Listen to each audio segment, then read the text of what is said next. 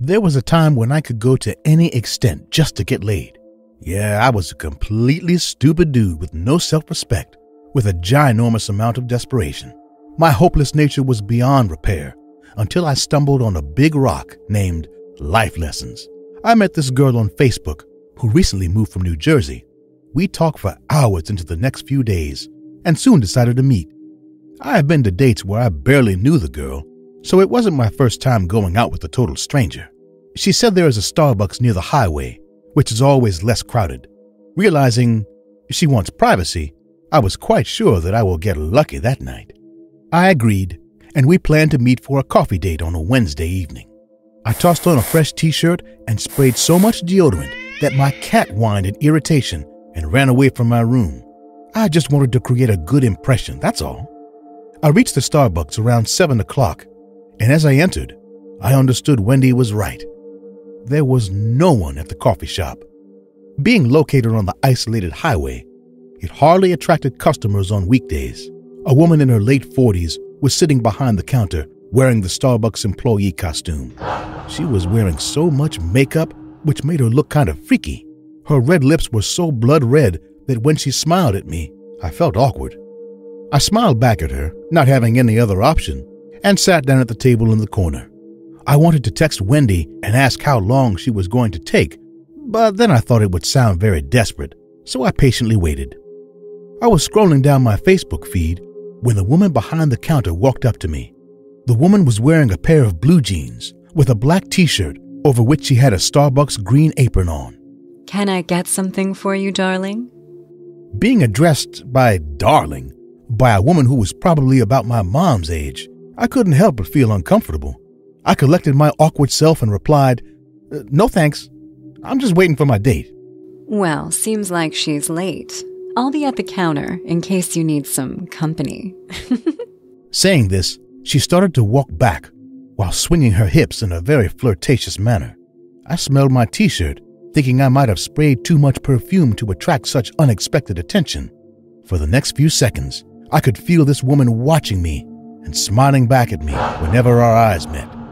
When 15 minutes went by and there was no sign of Wendy, I decided to head home. I was getting ready to get up when Wendy stormed inside the Starbucks like a bolt of lightning. She was a bit overweight than she looked in her pictures.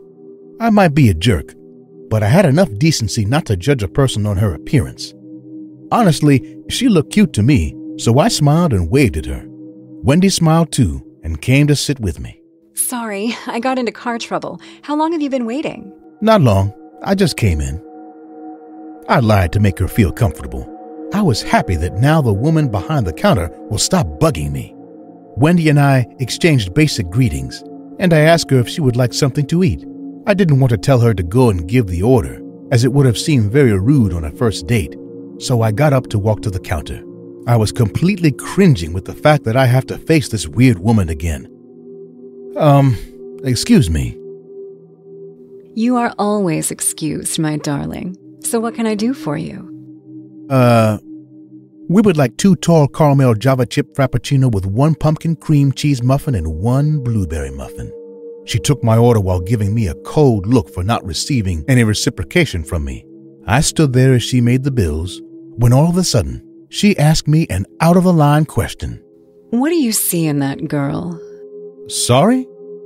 I said, what the hell do you see in that girl? That's none of your business.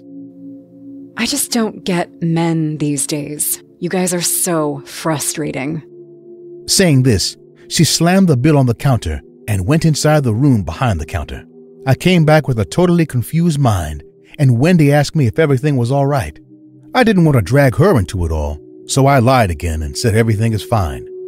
As we waited for the order, Wendy went on talking about herself. One thing I noticed was that she was fond of her mother. I liked her caring nature, and so far, the date was going well when I heard footsteps coming at us. The woman came with our order and put it on the table without saying a single word. I ignored her for good and invested all my attention in Wendy. But the woman didn't leave the table. She stood there, and surprisingly, Wendy seemed completely fine about that. I looked up at the woman and said, "Why can't you just leave us alone?" Hey, don't talk to her like that. I know how it looks, Wendy, but she is bugging me from the moment I stepped in. I didn't tell you all this time because… Mom, did you freak him out? Mom? Look, Matt, we like you. I mean, you're the first guy who's managed to impress both me and my mom. It's very important to us that we both like the guy, you know? So maybe we can go home now and the three of us can enjoy the night. What do you say?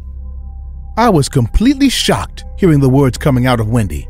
This lady is her mom, and they both want to date the same guy? I realized I have stepped into some unknown trouble, and there was no one else to get me out of that. This sick mother-in-law duo was planning to do God knows what with me, and I didn't even see that coming. So this is why she asked me to meet her at this deserted Starbucks, where we will not be interrupted. I'll kiss this pumpkin first, then you can go ahead, Wendy.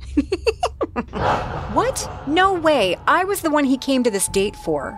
I'm your mom. I'll decide what to do with this sweet candy bar. Enough! I have put up with your crap for a long time. Leave my boyfriend alone.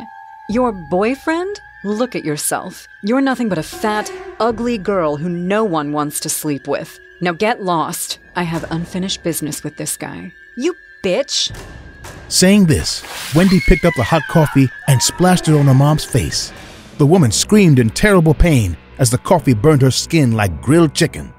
Soon their feud turns into a big fight, and they started hitting each other like a pair of crazy psychopaths. Wendy's mom punched her in the face and then shoved her fingers into her eyes until she bled from her eyeballs. He is mine! Don't try to outsmart your own mother!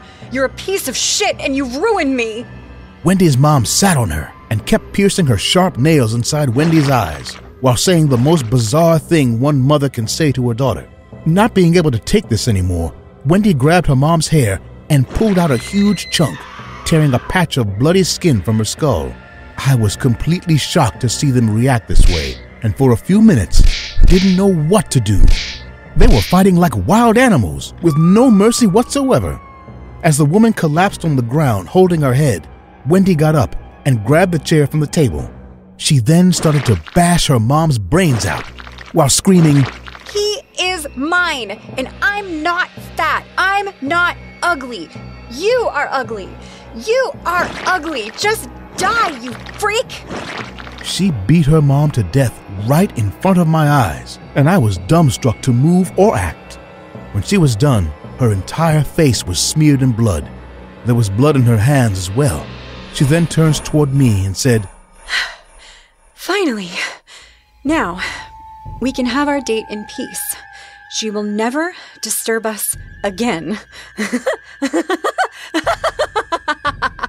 I called the cops, and until they came, Wendy just kept laughing and repeating these lines.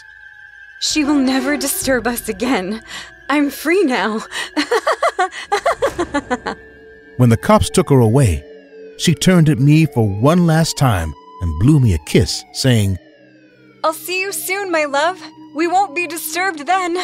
I have left my old address and moved to a new block. I've blocked her from my Facebook and hope I never get to see her again. I don't know if I will ever be able to trust another girl again.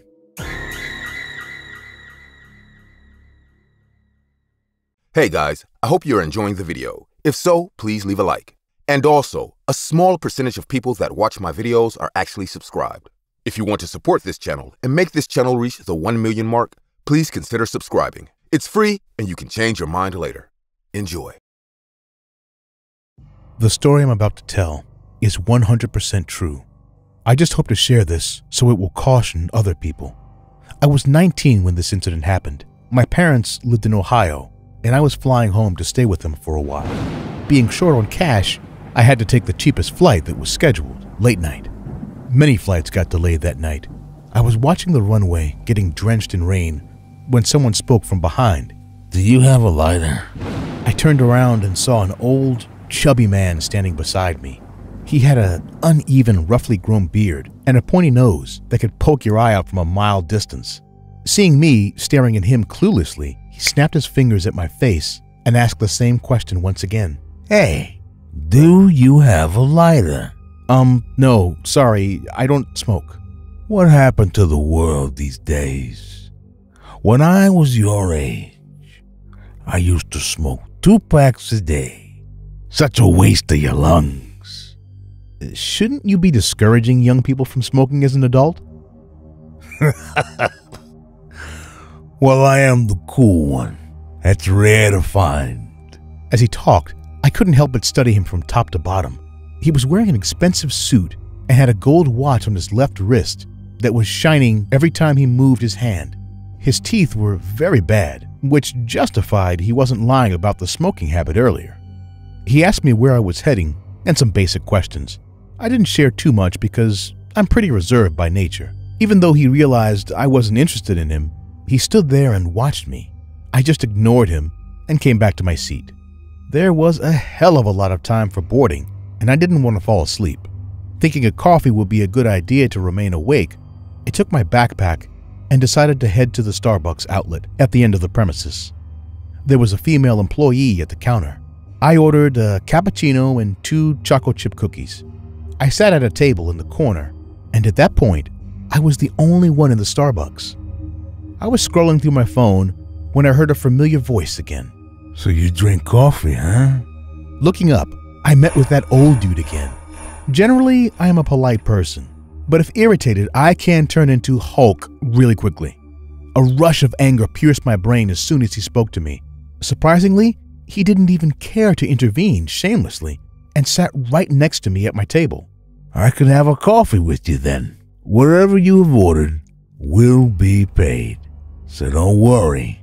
There's a lot of time for our flights. So why don't we hang out and get to know each other? I enjoy the company of a young mind. Very much. I was stunned to see his audacity. He was going on even though I wasn't replying to him. Finally, when I couldn't take it anymore, I unleashed my demons. Look, old man, I can pay for my food, so why don't you just fuck off and mind your own business? Do whatever other old people do your age. Sit somewhere quiet and wait for death. I see. Is this how your parents taught you? No, they taught me how to punch an obnoxious guy like you in the nuts. Do you want that? This is not how you should behave when someone's trying to be nice to you. Dude, just fuck off. Leave me alone. Hearing me scream at him, he got up and left my table. But he didn't leave the Starbucks. Instead, he went to the counter and ordered himself up a cup of coffee. Then he sat at the same exact opposite table of mine. I was beyond annoyed to see his impudent behavior, but now I couldn't say anything. I calmed myself down and waited for my coffee to arrive. The man sat there and kept watching my every single move with a freaky face. I could see burning anger in his eyes after I insulted him, but I didn't give a damn anymore.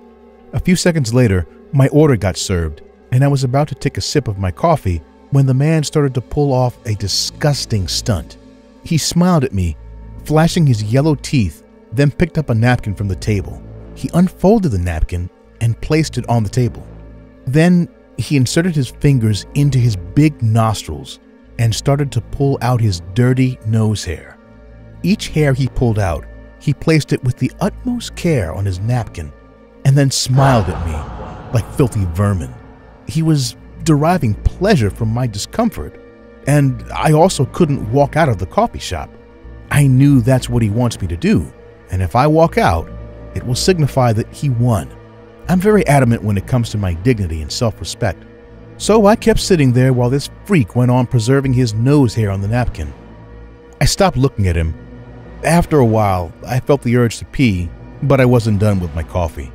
The airport was completely stranded by then, and the girl behind the Starbucks counter was also dozing off at her late-night shift.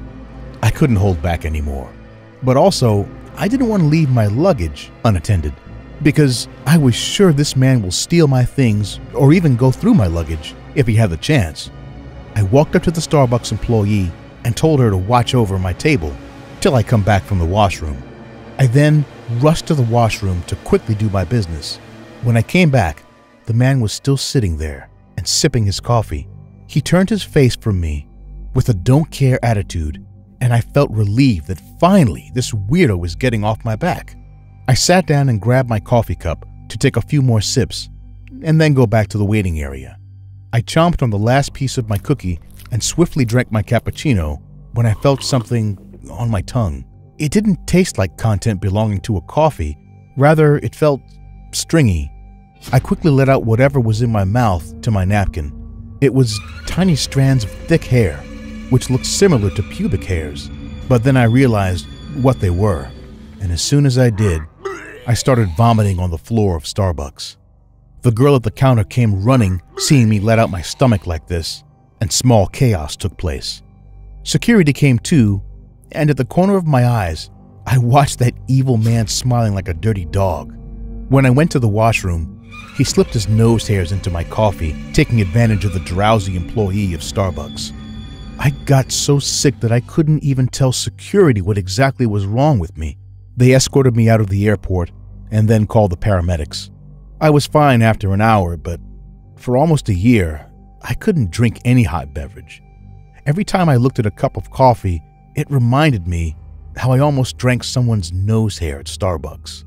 I never saw that man again, but wherever he is, I wish he dies a horrific death and maggots eat him alive. Burn in hell, you freak. My girlfriend and I used to love visiting the Starbucks around the block from our house. We had just moved in together after 4 years of dating, and I was even thinking about asking her to marry me. She had just graduated college with a medical degree, and I was busy working on my own company. But with our busy schedule, having some time to have breakfast together was the highlight of our day. One day, the Starbucks we used to go to every day shut down. We showed up and it was completely closed. There was police tape around the store's front, and many officers were at the scene. I walked up to the nearest cop and asked what was happening. "Sorry, kid. This is an active crime scene. You can't come through." A crime scene? Oh my God, we come here all the time. What happened? "I can't say. Move along, please." The cop looked disgusted, like he had seen something awful. "Okay, Stacy, let's go," I said to my girlfriend. We went for a walk instead, and we ended up at a different Starbucks, 6 blocks away from our usual location, but close to the train station. We sat down, and she took out her phone. Here, check it out. Apparently, they found a girl dead inside the cafe. She had disappeared 2 weeks ago, and now they found her body held by a metal rod, standing behind the countertop and dressed as one of the baristas. God, that's grisly. Apparently, that's the 3rd girl in 6 months, all of them found at different Starbucks across the state. There was a tinge of excitement in Stacy's voice. One of the odd things about her was that she's a true crime fan. She follows real stories and is fascinated by serial killers. I was terribly uncomfortable with the whole thing. One of the baristas called our names, so I went to get our drinks. When I was making my way back to our seats, I saw something that kind of freaked me out. A man in his 50s with a scraggly beard and dirty clothes was standing outside the cafe looking through the window, looking at Stacy. When he noticed me, he quickly ran away. After a while, Stacy and I went our separate ways. She had rounds at the hospital, and I had to go to the office. When I came home that evening, she wasn't there. I waited up until late at night. No signs of her.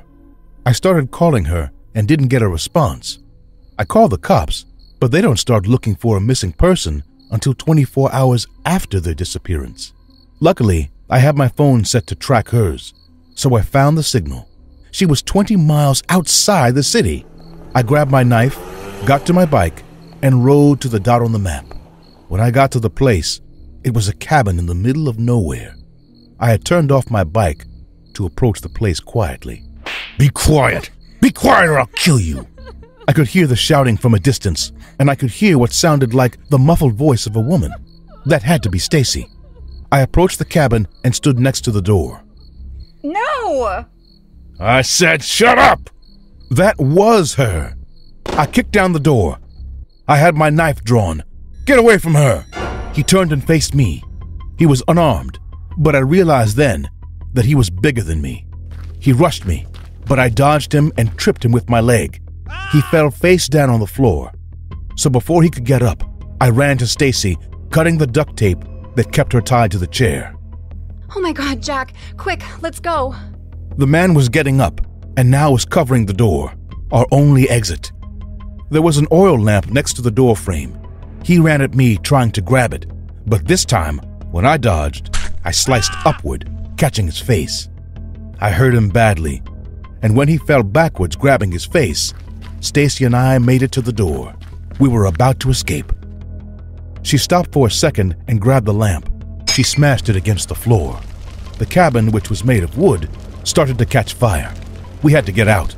We made it to the woods when we heard the man yell, "Patricia! They're running away!" The forest was suddenly illuminated by the headlights of a truck flashing straight at us. We heard a woman's voice screaming, "Oh, get back here, piggies!" Shots were fired from the truck. One of them nearly hit me, but Stacy and I were moving so fast that they lost track of us in the woods. I was trying to find my bike. We heard gunshots, and the bullets were hitting trees close to us. The woman, Patricia, was hunting us down. Lucky for us, she had a flashlight on her, which allowed me to see her location in the darkness of the forest. She was far enough for us to escape, so we got on the bike, and I accelerated as fast as possible, leaving the burning cabin behind. "Oh, you son of a..." We lost her, and we drove all the way to the police station. The following day, the cops gave us a call. "So it turns out the man who kidnapped your girlfriend, sir, it was the Starbucks killer and his wife. Their names are Henry and Patricia Adams. We checked a different property they had under the man's name, and we found pictures of him with all the missing girls. You just saved your girl from being another victim." I hung up a while later and explained everything to Stacy. Apparently, when they found him, he had bled out, but his wife is still out there. Don't worry, they'll catch her. Thank God. Can we go stay at a hotel somewhere else? We were unarmed, and the psychos probably knew where we lived. So I agreed. We left that afternoon. I got the weird feeling that someone was following us. When we got to the hotel and we were given the keys to our room, we felt safer. That was until we were woken up in the middle of the night. Something had smashed against the floor. You thought you had escaped, huh? The woman was standing there. She looked younger than her picture suggested, and she was wearing a green apron, like the ones the baristas use at Starbucks. "What do you want?" I shouted. Stacy was next to me, grabbing my arm, terrified. I want her to step out of the bed. That's right, love. Stand over there. Stacy did not move, so Patricia ran at her side, pulled her by her hair, and dragged her away. I got out of bed and went to get my knife from the drawer, but Patricia yelled out, "You burned my house!" That's when she shot me in the leg. I fell to the floor. I could not move. At that moment, however, Stacy elbowed her in the face. I had never expected something like that from my girl. While Patricia grabbed her face, bleeding from her nose, Stacy jumped over the bed and took cover next to me. Then she went to the drawer and gave me the knife. When Patricia got up, we were gone. We were running down the hallway, and when we made it to the front desk, we called the police. They came and helped us. That night, we ended up at the police station. It turns out, these two had been stalking Stacy for weeks. They knew everything about us. Where we lived, worked, everything. They tell us they arrested the man who was still at the cabin when the police arrived, but the woman had escaped. They couldn't find her even after what happened at the hotel. I'd love to go out to have coffee in the mornings with Stacy, who is now my wife, but we've become more scared of the outside world. You never know what's out there. For now, we'll be having our breakfast at home.